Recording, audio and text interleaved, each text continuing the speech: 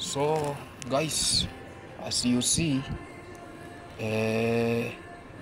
we are replacing the manual call point. This is Zeta. As you see guys, we have two lines for cathode and anode guys. From panel we have the input line, as you see guys, and the output line.